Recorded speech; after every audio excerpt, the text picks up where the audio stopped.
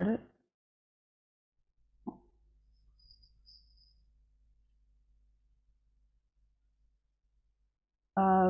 started? Okay. So hello everyone.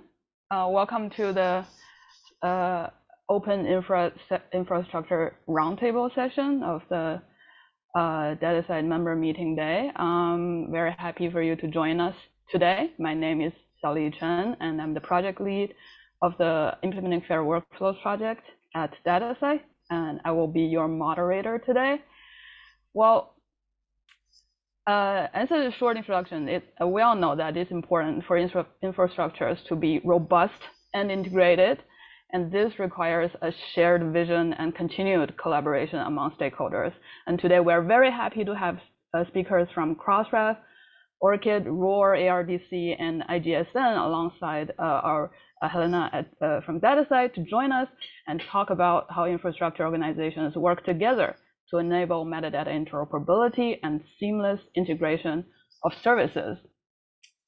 So we'll kick off this session with short introduction talks from each of the speakers to tell us their approach into interoperability and collaboration on 3 levels: the strategic level, the engagement level, and technological level. And at this point, if we have questions that are generally applicable from the audience, we will address them. And after that, we'll change our perspective and look at how the infrastructure and the services they provide support each stage of the research lifecycle. That's what we'll base our curated discussion session on. So first, a little bit of a housekeeping. Please tweet about the open sessions using the hashtag DataCite22, and feel free to introduce yourself in chat. The session will be recorded. It is recorded. I hope you have noticed that in the beginning of the session, this will be recorded and shared publicly together with all the slides that are presented today. And please use the Q&A tool for your questions. So today's panelist, we have Patricia Finney, the head of metadata at Crossref. Helena Kuzin, the Community Engagement Director here at DataCite. Jens Klump, the Vice President of IGSN, Executive Board. And Paloma Marin Arraza, sorry for butchering the name, apologize, the Engagement Manager at ORCID. Sean Ross, Product Manager at ARDC, representing RAID, the Research Activity Identifier, and Amanda French, the Technical Community Manager at ROAR. So without further ado, I will give the floor to Patricia to start the first talk. Patricia, you can share your screen. All right, thank you.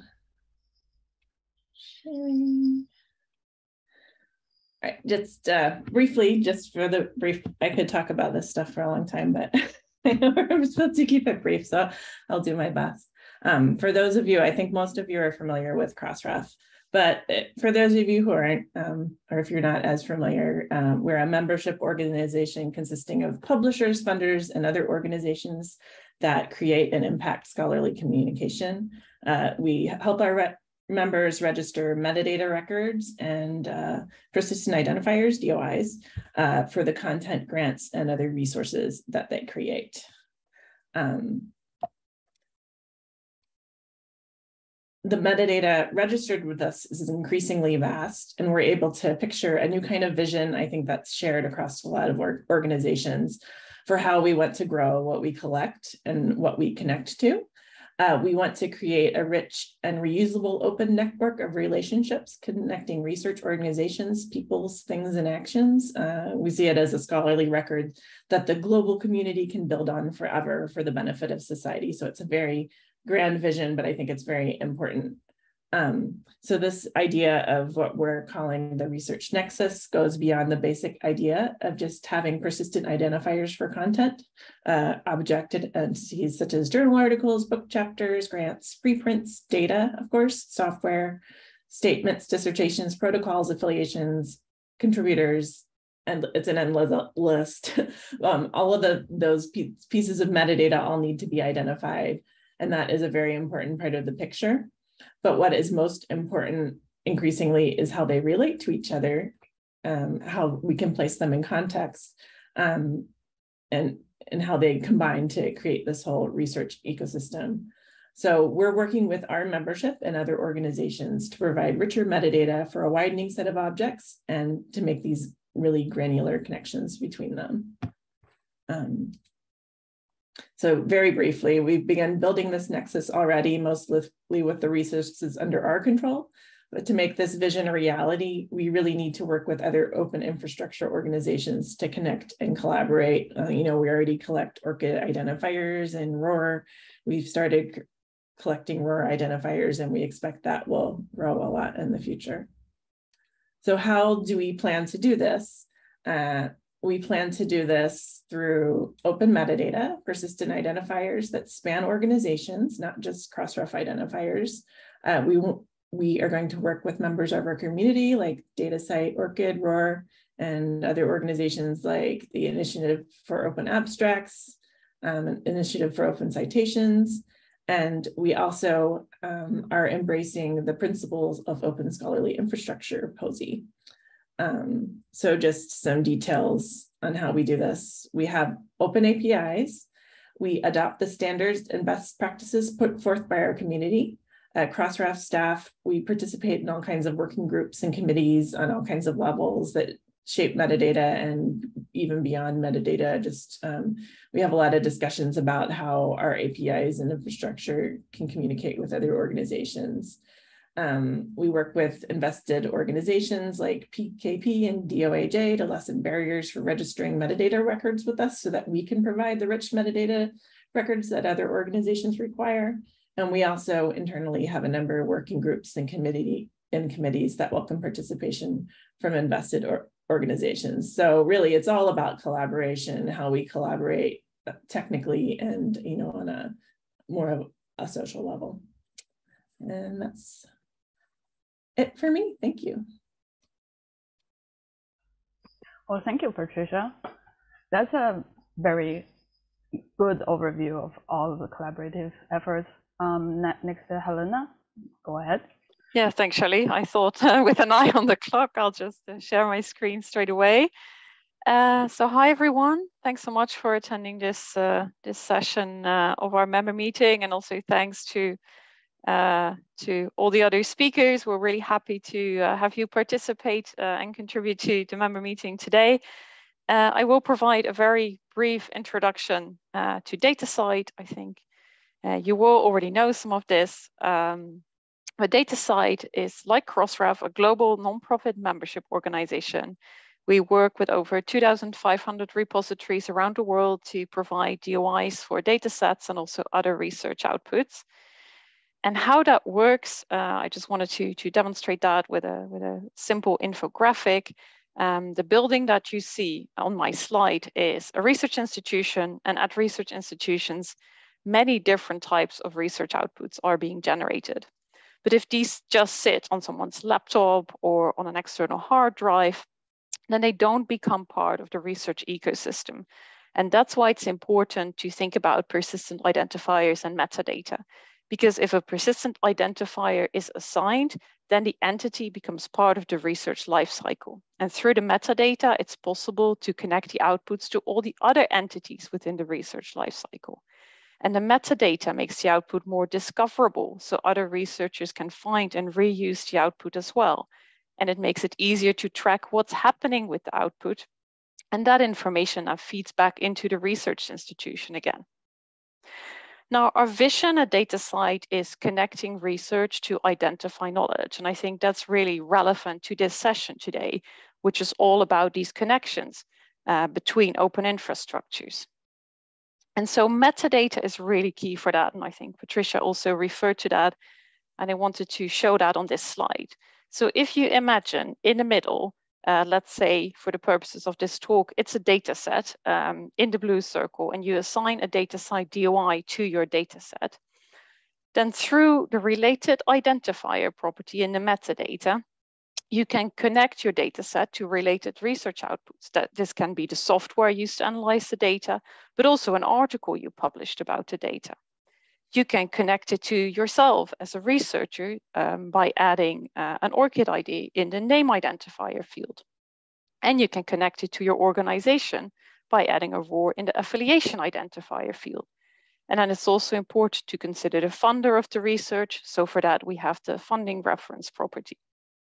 Now, all these things together, all these connections we're making, those form a graph. And this is also related to the research nexus that was mentioned. So through the connections in the metadata, we can get this more complete picture of how everything in the research ecosystem is connected and how data sets connect to publications and to software and to researchers and organizations and funders.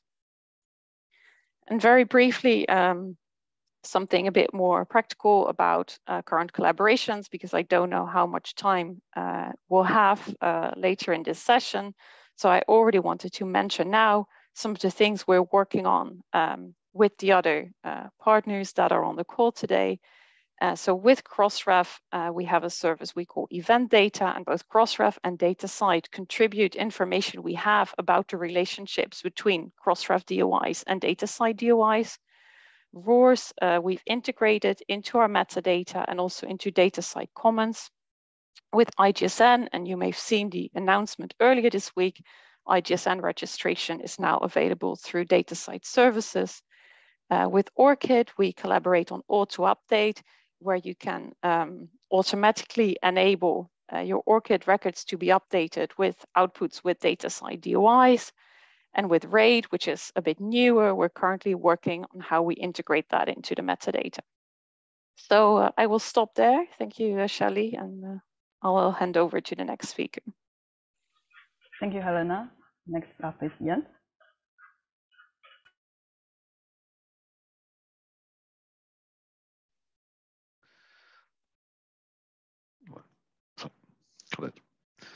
Yeah, so Helena gave me a good segue into the next presentation on IGSN.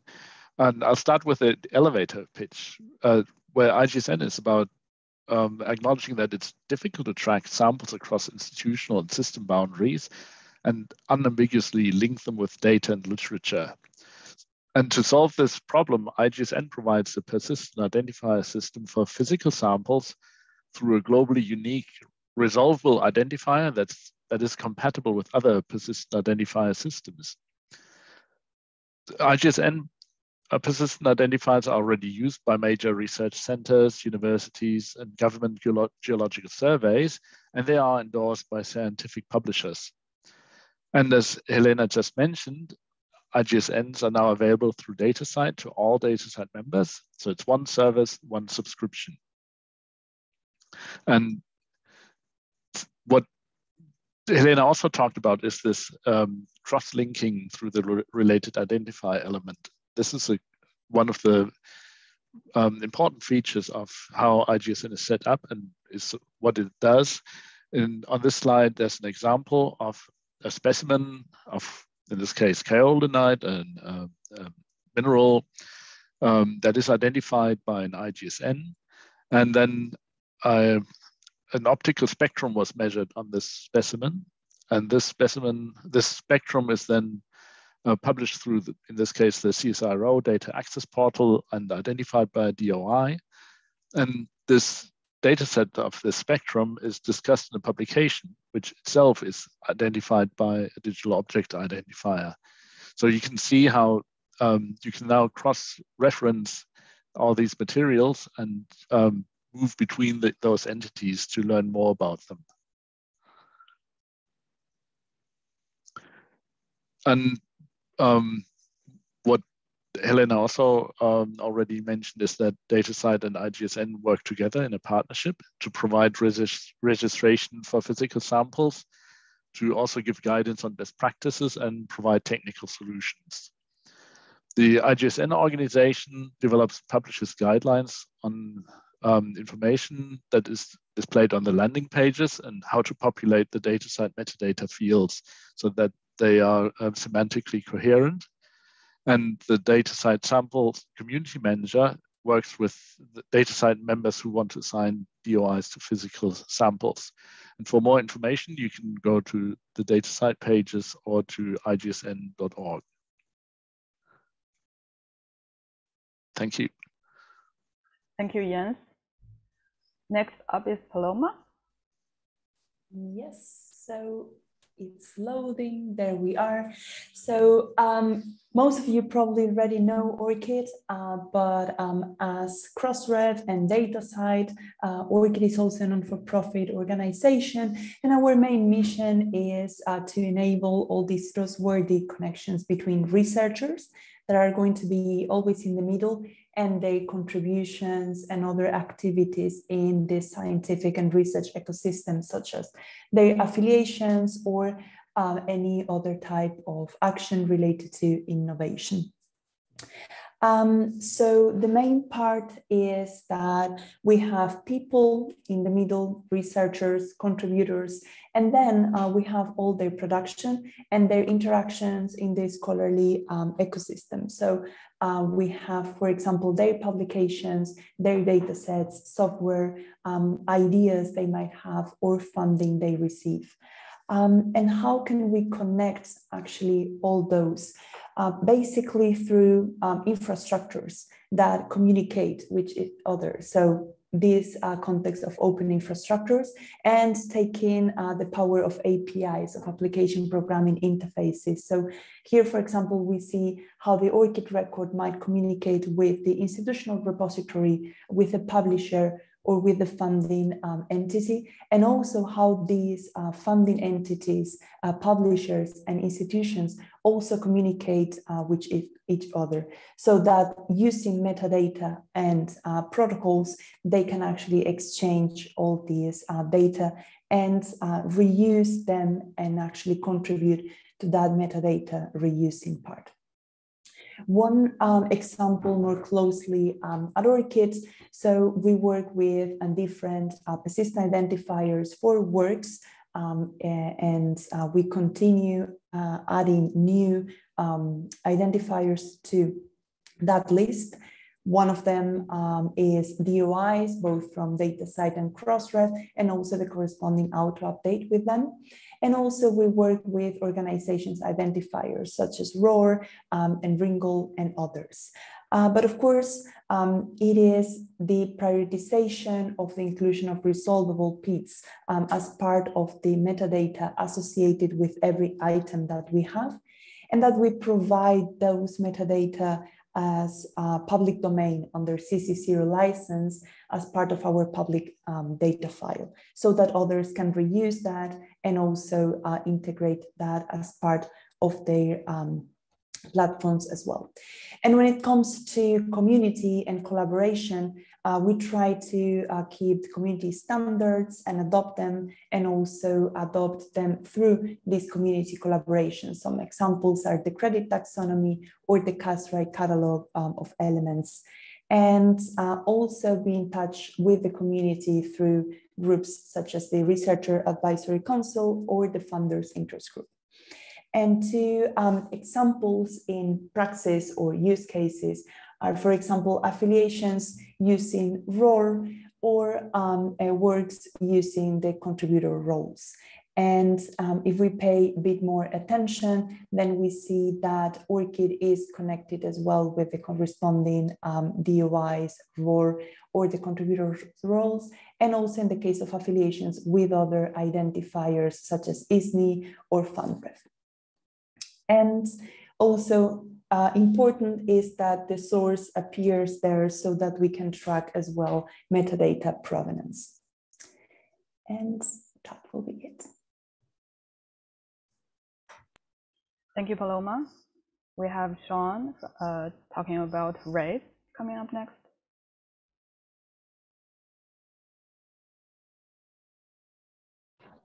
There, that should hopefully have shared. I may provide just a bit more background, because I think RAID is the newest of these identifiers and might be less well known. And I may even indulge in making a few comparisons to the other identifiers that have been around for longer. So first, the Australian Research Data Commons, we're a not-for-profit company providing national infrastructure in Australia, and our relationship to the RAID is essentially that we're in the late stage stages of getting an ISO standard for RAIDs, where the ARDC will be the registration authority establishing policies and guidelines globally for RAIDs, and will also be the Australasian registration agency that operates a service for minting RAIDs, and we envision other registration agencies around the world as well. And essentially, the idea behind a RAID is that most research takes place in the context of something that, for lack of a better term, we'll call a project, that there is an individual or collaborative time-limited entity that most research happens in. And what we're doing is providing a PID for research projects and the activities that they undertake. And that consists of a handle service that provides a unique and persistent identifier, and a metadata envelope that contains a collection of other persistent identifiers and project information that is found nowhere else. And it can also include named relationships to other RAIDs. So we're expecting, for example, hierarchical use of RAIDs and parent-child, sub-projects or activities undertaken by a project. And look, we're in early stages now. I've been doing a lot of consultations recently, and and we are close to having an early version of the metadata envelope ready, and some other definitions and scope documents that I'd be happy to share if anybody's interested. But our design principles behind this are that we are a source of truth for research projects that allow, for example, organizations to share information about projects without having to rekey it or having things get out of sync from one participating organization to the next. But that we don't have any interest in duplicating information that's held elsewhere. The metadata envelope is fairly streamlined. But we do include project information not found anywhere else. And again, it's a relatively short list of metadata attributes there. We link the project, the RAID links to particular other entities, but we don't want to trot on anyone else's toe. We're not trying to link the other entities to each other. So for example, this would tie a project to funding institution data sets that they produce or consume, et cetera. But we don't try to, for example, tie contributors to publications or tie any of the things in the identifiers or entities in the outside circle here to one another. So we always get asked what a project is. I provided kind of I don't want to go into too much depth with this, but essentially we're attempting here to not duplicate anything else that others are doing. And so you can see a list of what the project's not. And essentially this is the vehicle, a project we're defining as the vehicle or enterprise that undertakes research. And we then allow through hierarchical deployment of RAIDs for you to include sub-projects, activities, et cetera. And we've gotten to the point of modeling this with from sort of a typical small academic project up through quite large projects that may have 3 or 4 levels of hierarchy and 10 to 50 entities at each level. And we're really in the outreach and engagement phase right now. We've got an advisory group consisting of global experts, including representatives of most of the other PID services, partnerships with early adopters in Australasia who are using an early version of the RAID service that we're currently rebuilding.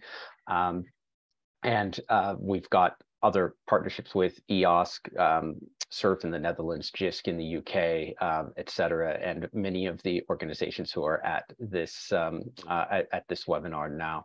So we are also undertaking other consultations. So if anyone would like to contact me, I would be happy to talk to you about use cases and requirements. And that's RAID. Thank you very much, Sean. I think it will generate a lot of interest in chat and questions for RAID as well, but we'll address them after our last talk by Amanda.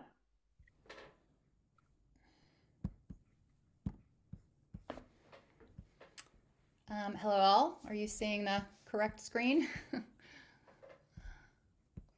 No, we're seeing No. your what's it called? The speaker notes. Yeah. Yes. Always, you would think I would be able to manage this. Okay. Hang on. Okay. I have too many monitors, really. How's that? That works. Perfect. Good. Okay, great. Thanks all. ROAR has been mentioned in a number of the presentations already, beginning with Crossref, which has added support for ROAR within the past year. DataCite itself supports ROAR. ORCID supports ROAR, so I'm happy to go last and tell you a little bit more about what it is, if you didn't already know. So ROAR is the Research Organization Registry. It is a persistent identifier, global, community-led project for identifying research organizations. ROAR links research outputs to organizations that employ, fund, and publish scholarly researchers.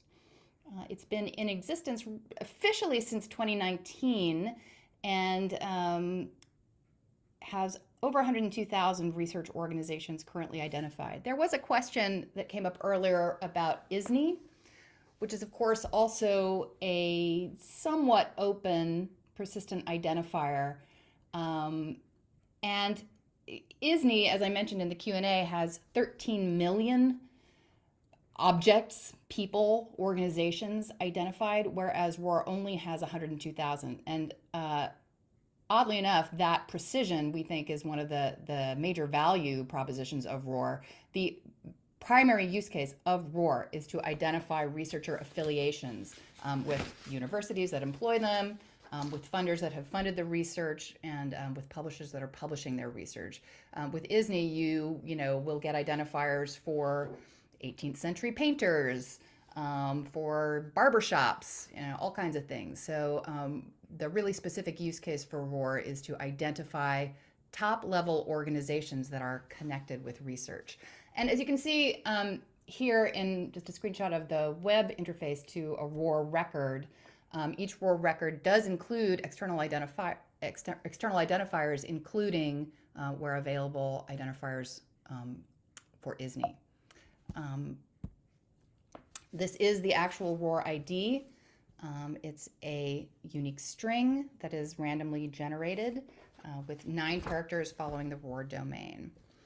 The ROAR registry began with seed data from Digital Science's GRID, which is an identifier system that many systems did use. And in fact, Digital Science was really very much engaged in handing over their purpose to ROAR, and they were very much formative in the early days. And so ROAR was originally based on seed data from GRID. We've since diverged, and ROAR is now the official successor to GRID. So in terms of strategic collaborations and engagement, I actually did want to talk about the extent to which ROAR itself really is a strategic collaboration. ROAR is not an organization. It is really primarily supported by 3 organizations: DataCite, Crossref, and the California Digital Library. Maria Gould is here from the California Digital Library. She is the ROAR project lead and has been for several years. And she is a core member of the ROAR team, really the lead of the ROAR team. I am the technical community manager for ROAR, but I am actually employed full-time by Crossref. So I am Crossref's contribution to the ROAR initiative. Crossref is very much supportive of ROAR, and not just in sort of a technical collaboration, but really willing to support ROAR in all kinds of strategic and outreach ways as well. Our technical lead, Liz Krzarnich, is actually full-time employed at DataCite. So that's the extent to which ROAR itself really is kind of I think a poster child in a way for strategic collaborations.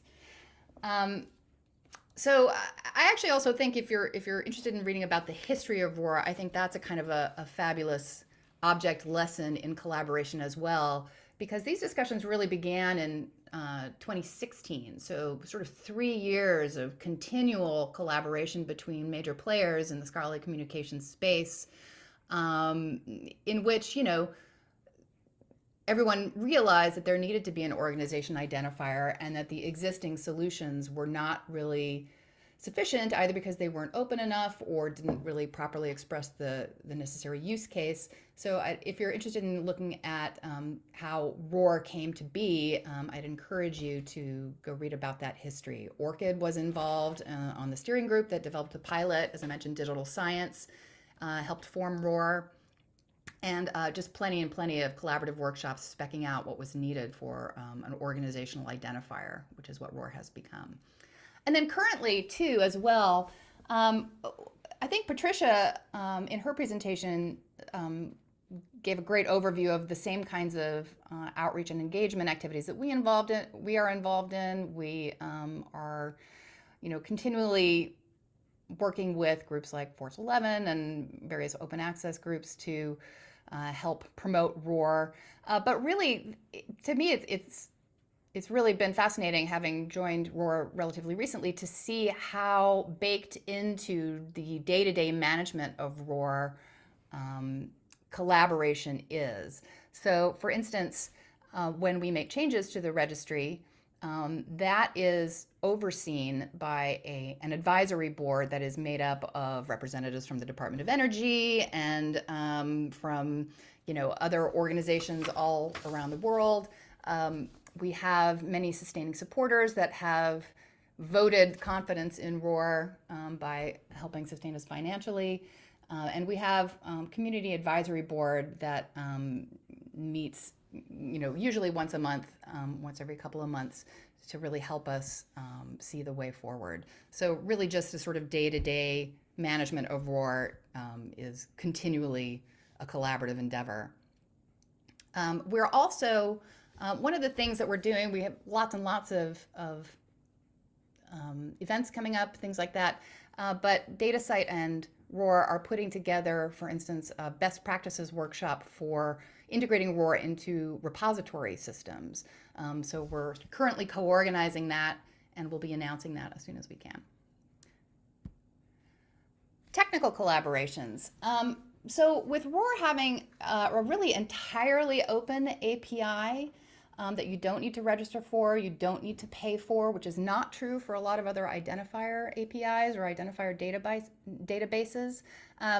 We certainly find sometimes that, in a way, collaboration isn't so much necessary, because we are just sort of, as it were, leaving goods out on the sidewalk for people to just pick up and use as they will. But that being said, we do work quite closely with, for instance, DataCite and Crossref, who of course are strategic collaborators, but we have worked quite closely with them to make sure that ROAR can be supported in their APIs.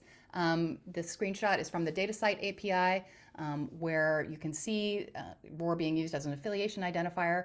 DataCite is currently calling for feedback on its new schema and asking for input on, for instance, using ROAR IDs as a unique identifier for publishers. So if you haven't already taken a look at the DataCite schema proposal for changes, do take a look at that. ROAR has been widely adopted by what I think of as meta infrastructure projects.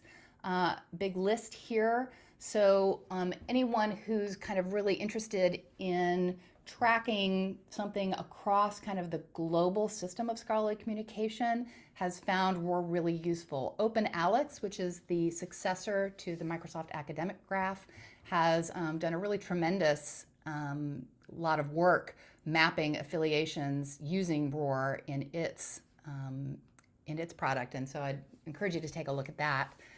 But we're also seeing a lot of publishers and repositories, individual publishers and repositories, beginning to sort of bake ROAR into their systems, and then in many cases send those identifiers to Crossref and DataCite. And that's really what we hope we'll see more and more of in the next couple of years in particular. So ROAR is most often used to indicate researcher affiliation, as it is here, But we're also seeing kind of additional use cases for the ROR identifier, including to indicate who funded research. There is already the Crossref funder ID, and discussions have just begun about how to potentially merge the Crossref funder ID with the ROR ID. So we're just beginning to look at how that's working. And then just, I guess I'll say finally that, you know, ROR is a completely open project, as I mentioned before. So we provide an open data dump. We have an entirely open REST API with no fees and no registration. So we think that that's one of the reasons why people are finding it increasingly easy to adopt ROR, whereas with some other identifiers, that might not be the case. And I'll stop there. Thank you, Amanda. A really thorough overview. And after during this presentation, I see that a lot of Q&A happening as this is going on, and we have a couple of open questions. I think we'll address some of them. And now we have a question that have 4 upvotes from Allison. Do ROR identifier reflect organizational hierarchies, for example, departments? And do we want to address that? Amanda, are you? Oh, I'm sorry. I was reading the chat questions. What did the Q&A questions? Did you? Right. The question is, does ROR address hierarchies within? Just typing an answer to that, and the answer is no. And that is a question that we get a lot. You know, we heard that if RAID gets the question a lot, what is a project? ROR gets the question a lot, are you going to represent departments? And the answer is essentially no. So in a way, I think of it as sort of, you know, number one, the most urgent use case that people have is for that institutional level identifier, which doesn't really exist. So I think of it at least as we need to, you know, help get a really robust solution in place for that problem first before doing departments. But the truth is that we may never do departments, because when you think of it, ROR is a global identifier, right? I mean, we're even just sort of identifying all of the companies and labs and facilities and research institutes and universities that are touching research is a big project in of itself. When you think about all the churn that goes on at the department level at universities worldwide, you know, I mean, departments get shut down, they get renamed, they get moved, you know, that would be a lot to handle. So it's really kind of out of scope for ROR right now to handle the department level, and then just sort of really extremely difficult. That being said, because ROR is entirely open and the code is entirely open and the data isn't entirely open, people can build their own departmental ontologies on top of ROR to interoperate with it. And in fact, there is a project of a demo pilot project that has been done to do that with the Vivo ontology that comes out of the University of San Diego, I think, UC. Yeah, okay, that's, I hope that answered your question, Alison, and thanks, Amanda. With the iron clock, I want to move us on to our discussion part. There are still some open questions in Q&A, and our panelists can still look at them. So let me actually share my screen here. So as I mentioned, that we want to conduct this discussion having a framework of the research lifecycle, and this is corresponding to some ongoing effort at DataCite. We have this implementing fair workflows project where we address all of the identifier and the metadata use cases throughout the research lifecycle. So we want to base this on the PID optimized research lifecycle that is summarized by the More Brains project, and roughly divided the process into 4 stages: pre and during grant application stage, research stage, publication stage, and reporting stage. And we have our guest speakers to commenting on the particular stage that they have, targeted services based on their infrastructure. So starting with the pre and during grant application and approval stage, I would particularly like to hear from Patricia from Crossref about the fund and grant ID they have, and RAID, how they coordinate the RAID ID. So Patricia, would you like to start? Sure. I'm in the middle of a really big thunderstorm, so if you hear booming, that's and if I like disappear from the screen, that's what's happening. It's very intense. Yeah, so at Crossref, we maintain a funder registry where we assign identifiers, DOIs to funders. The registry is updated regularly. We try to update it monthly, but it really depends. Currently, Elsevier's actually donated the initial data for that registry and is curating it, and then we do some stuff to make it work. And if the funder registry is completely open, you can download an RDF file and look at what funders are available. All of the records registered with Crossref, you can provide funder information that includes the funder identifier. But we also, as of a few years ago, started working with funders to register identifiers for grants. And those identifiers actually identify a lot of information surrounding the grant, like, well, who's the funding organization, what type of funding is it, how much money, who's involved, and there's a lot of project metadata involved in that as well. And those are really starting to pick up a bit. So we are hoping, you know, as we grow our funder membership and grow the number of grants registered with us, they'll become a really important part of this cycle. Thank you, Patricia. Sean? Yeah, one of the most common use cases that we get, and this is why I lobbied Xiaoli to put RAID in the early part of the life cycle as well, is that say, you know, multiple universities are preparing a grant application to an external funder. They need to coordinate the information across about the underlying project that is applying for the grant across those organizations. Many local research information systems, CRISs, have the concept of a project, and you know, and quite a bit of, according to that there's likely to be a lot of double entry of data across organizations right now, and we're trying to combat that, provide a single source of truth. So you're going for you're putting in a grant application. You know, the lead organization might push the information from their local CRIS into RAID, and we are an API for. We'll be providing a landing page for each project that we are provisionally trying to model on an ORCID landing page, but it's an API first service that they might push that information up to RAID, and then the other organizations that are on the grant application can then pull it down locally into their systems.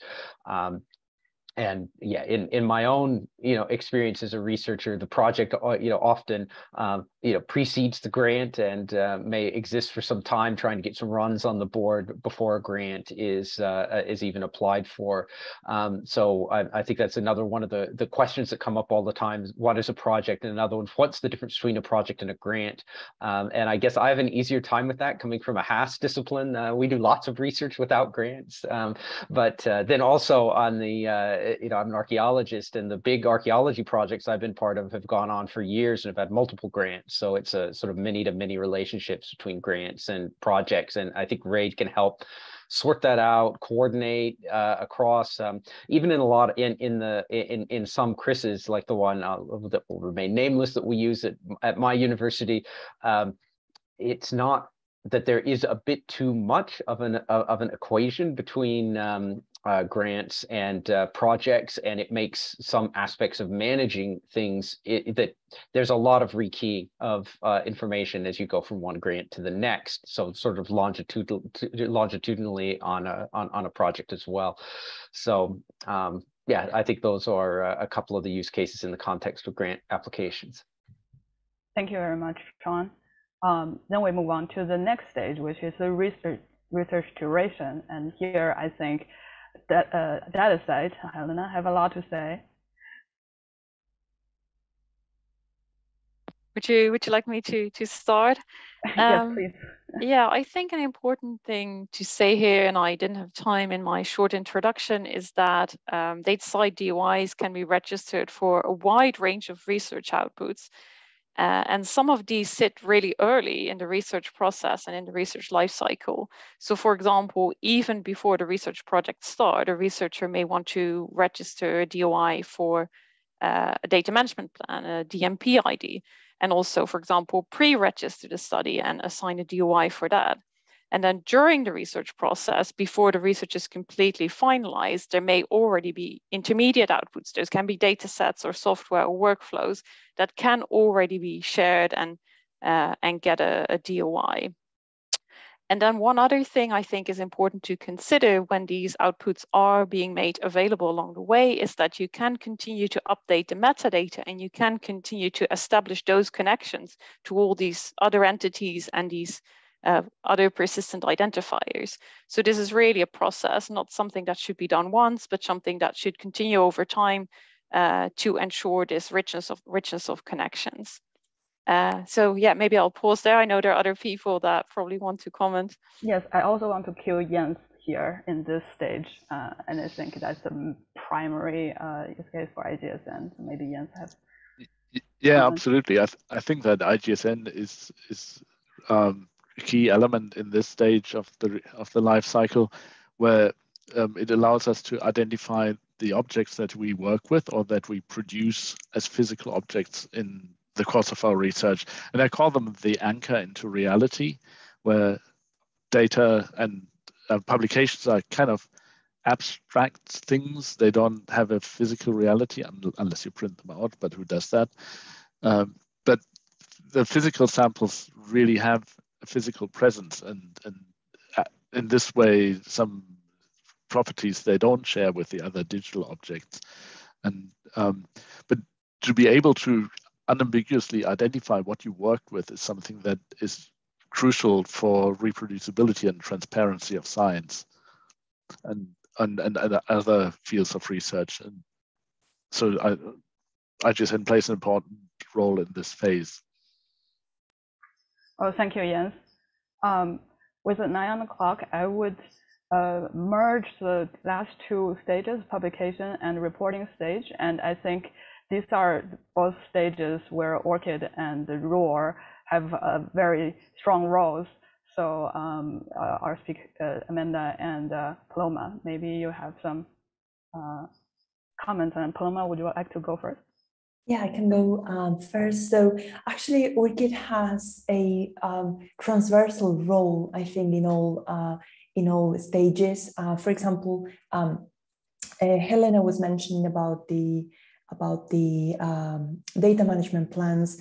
In those plans, you also need to guarantee who is going to be responsible for that data. And in order to identify the people responsible, then ORCID might be there playing a role. But of course, then when applying for grants, people can identify themselves with their ORCID ID. And of course, in the part of publication or showing the results and the outputs and guarantee that those outputs are connected with the corresponding contributors. And this can be done at the level of authorship, but also at the level of other type of contributorship. So for example, if someone has curated the data, or if someone has coded a particular bit of software, or if someone has reviewed the final writing. Thank you, Paloma. Amanda? Sure, yeah. One interesting thing is that I think a lot of the publishers who have been adopting ROR are beginning to use that for internal reporting and including sort of compliance with OA policies. We haven't seen a lot of tools yet built for, sort of that are built on ROR, allowing an institution to track its own research output. But that is absolutely a thing that ROR is designed to do, and I kind of have every confidence that those tools will continue to be built. I actually think that DataCite Commons is a really good example of the kinds of things you can do with the ROR ID and the kinds of institutional browse you can get. Because if you go to DataCite Commons and begin to look at sort of works by institution that DataCite Commons enables, you'll see the kind of thing that ROR can help do. It's just that not a lot of that has been adopted in kind of public interfaces yet, public tools yet. But it's certainly one of the things. Crossref did a survey, I think in a couple of years ago, in which they asked their own members, which are mostly publishers, what one thing they wanted, and that was one of the key things, was the ability to sort of find their own work by institution. So. Right. Thank you, Amanda. So I noticed that we have a good question in the Q&A that is still open, that is specifically addressed to Sean about RAID. He said RAID could be used between project partners to share information as well as preparing a grant application. How open would the RAID landing page be? Surely people won't want information relating to a grant application be open before a grant has been launched. There has been heated discussion about this internally at the at the ARDC, and about no, it's been quite productive. We are looking at the ORCID model of sort of what is it, open trusted entities, private. Sort of, it's a bit more complicated because a project will have will often, not always, have multiple participants or contributors. At minimum, in the sort of version, the next version of the service that's out, we're going to look at doing embargo periods and open closed, as a first. As a first step, and then do a bit more requirements gathering on, on what additional level of nuance in open and closed. Like, is there ever a use case where some metadata might be open and other metadata might be closed, or is it really just an all or nothing thing? We recognize these use cases, like the one here, we want to keep the project under wraps until the grant's won. We also recognize a use case that was brought to us in some of our conversations about industry-funded research, that sometimes a university has to sign an NDA, non-disclosure agreement, to make, and say they can't tell people about the research, usually for a period of time. And so we're looking at an embargo period as the sort of first stop on this, and if we need more nuance than that, bring me use cases and I'll try to see what the simplest solution is to them. Thank you, Ron. Thank you, Sean, and anonymous question asker. I hope that answers your question. And last, Jens, you have your hands up. Yeah, I just wanted to add to what Sean just said, that in the report a couple of years ago, the Royal Society published this report, Science is an Open Enterprise, and they, I think, put it quite nicely, this principle of intelligent openness, to be as open as possible and as closed as necessary. And Sean touched on a couple of use cases, but there are others as well. There's not just confidentiality, but there's also cultural norms, vulnerable subjects or vulnerable objects that need to be protected, that where you cannot put that better information online. So there's a lot of legitimate reasons where we have to consider intelligent openness and provide means of controlling what is released to the public and what isn't. And also when you cross-link, so that you can't deduce hidden information from implicitly deducing it from the knowledge graph. Yeah, sorry, I'll just very briefly, I'll follow up that. We're hoping, I mean, we do want this information to be as open as possible, but we also recognize the as closed as necessary. We're optimistic, I'd say, at the beginning, in the sense that in speaking to one of the operators of one of the largest, if not the largest, data repositories in Australia, the Australian Data Archive that does social science data, that most of their data sets are sensitive, but in almost all cases, they can make the metadata about the data set available. And since we're only dealing in metadata, we're sort of cautiously optimistic that most of the time it will be able to make this metadata available. And because we do track sort of the history of the project, like everything, we have sort of start and end dates to all the contributors and organizations and stuff, that it does make a nice encapsulation of the history of a project that could be important metadata for outputs of metadata, paradata about outputs. So. Right. Hope that make people feel happier and safer with all of this metadata, identifier metadata. So with that, we're going to conclude the session, and thank you for all of the panelists, and thank you for all of the attendees for joining us today. And I just want to say that you are seeing that DataCite is working closely together with all of our sister organizations to address all of these use cases, and you can only grow more strong and more robust with your members' continuous support and pouring your metadata into this graph of identifier infrastructures. So please remember, do not to share accurate and rich metadata. And if that's like a takeaway message for you, and that's where I'm going to wrap up, and let's make a better place together. That's a call out to last year's session if you were there.